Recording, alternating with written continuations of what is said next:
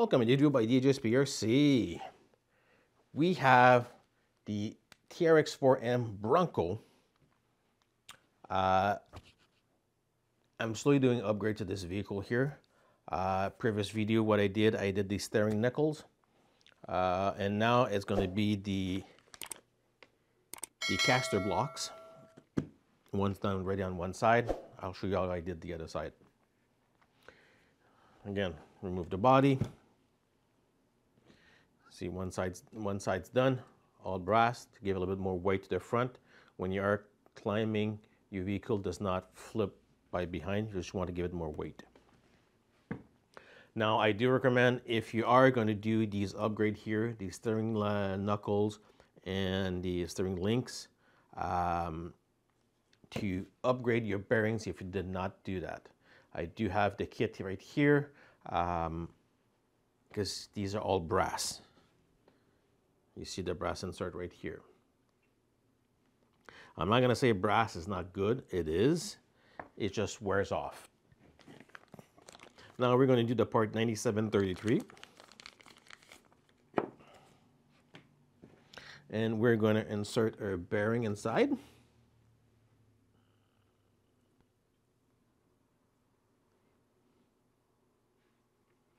If I can insert it straight. There we go. Now, if you did the steering blocks, you'll need to remove them. Remove the top screw of the block that holds the steering link. Put that aside. We're going to remove our top screw.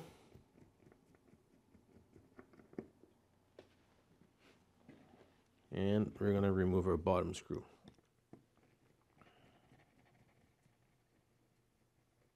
Now, what I'm going to do, put these aside, I'm going to hold the axle and pull everything in one shot out.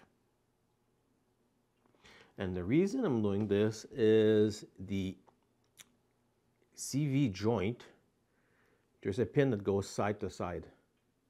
Sometimes when you're going to try to remove it, that pin will creep out and prevent you from pushing it back in. It's just to prevent some pain in my you'll see right here, there's two bolts in the middle where the bearing is, the bushing is, should I say. You're going to remove those two bolts. Now, keep those bolts. You'll need to reuse them.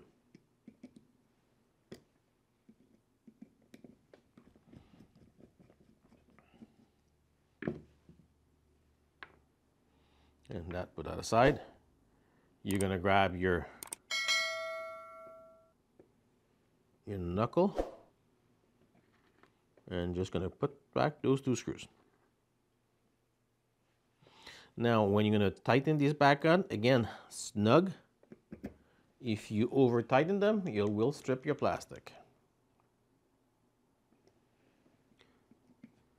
Now, I might get a comment or two saying, why did I upgrade the axle itself to steel or aluminum? Personally, I say upgrading the casing here, for me, it's kind of a waste. It's going to get scratched up left and right, and you don't really need it. Now, did I ever did it on other vehicles that I have? Yes, I did. My SCX24. It's fully, all the axles, casing are all aluminum. Did I really need to do it? No. I just felt like, why not? Now I'm going to turn this guy a little bit.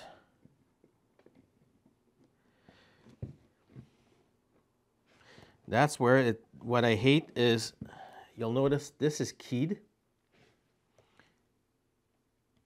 When you do insert it, it might want to go a specific place. And you'll need to push the steering knuckle out a bit and turning it and pulling the axle out. If not, nothing will align. I'm going to put my bottom screw in.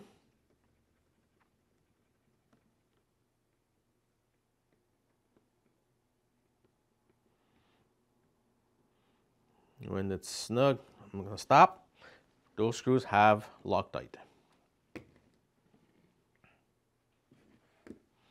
Going to do the top one. And basically what you're doing is what you remove, you're putting back on. If you're not sure exactly when you dismantle it, put it back in, look on the other side. This side's identical. It's just reversed.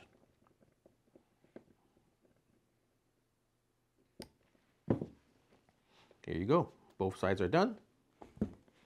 Oop, losing one of my bearings here. And like I said, if you are going to do the steering knuckles and the steering blocks, I do recommend going with bearings. Please remove those bushings.